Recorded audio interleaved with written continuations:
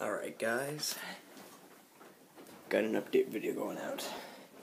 I'm sorry I wasn't able to upload it last night, just stuff was too busy, and I figured that doing it like this I'm about to do would be the best solution.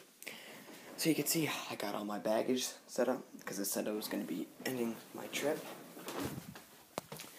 And I can't bring this boat with me, but yeah. Couple noteworthy things. Yeah, done with the Summit, done with the SAX-10. It's going to be a while since you see them next time. And, yeah. So I'm pretty much all packed up at this point. I got all my Slash stuff, and then I fit it underneath the roll cage. But here's another thing worth mentioning. I'm finally getting a Venom Pro 2 charger. My cousin has given it to me, and he says it can keep it for at least a couple months, which is bloody awesome because all this time I've had a really bad charging setup, and now I can finally have something that just plugs into the wall. And it's also rated for 6 amps, and it can do a bunch of other stuff. You know, it's pretty nice. Pretty nice charger. It's about $120 at least. So, yeah, I can just pack all this up.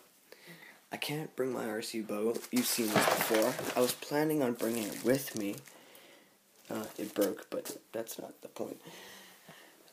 It doesn't fit inside the bag, which really sucks because I wanted to bring it with me and work on it, but I guess I'm not doing that now, which is unfortunate.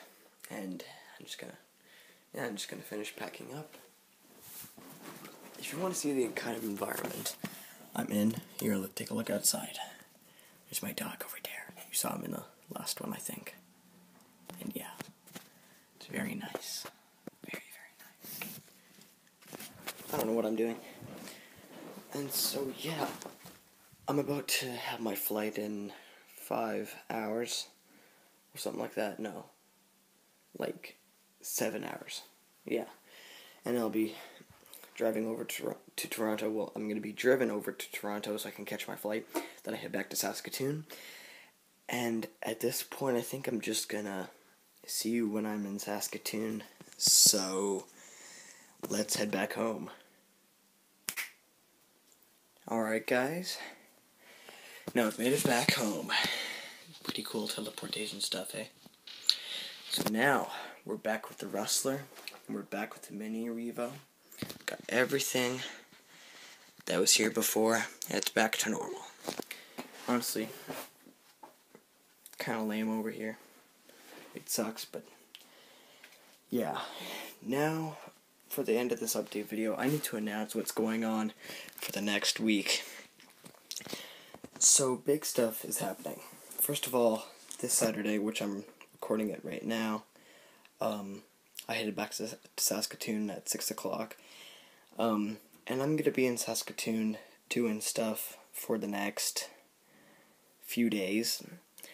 And the reason it's only going to be a few days is because I've mentioned this trip to Australia thing. Well, now I'm announcing the dates. Well, not the exact dates, but pretty much all you need to know is that next Wednesday in the afternoon, I leave for my first flight over to Australia. I think I'm going from Saskatoon to Vancouver, Vancouver to Los Angeles, Los Angeles to Sydney, and then Sydney to Melbourne. It's 4 flights, and it's apparently going to take a total of 30 hours, so it's totally going to murder me.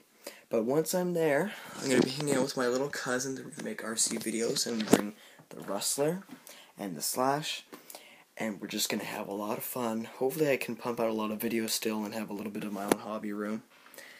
And yeah, speaking of the Rustler, I need to do a few upgrades. I think you've already seen these RPM parts. Yes, I'll be doing those soon, and hopefully I'll have enough time to install this fan. I think I'm going to put it right above the body, and then just cut out this hole or something. I'm not sure exactly what I'm going to do, but something around those lines, I think. And I guess this is it for this update video, and I will see you when I'm in Australia. So peace out.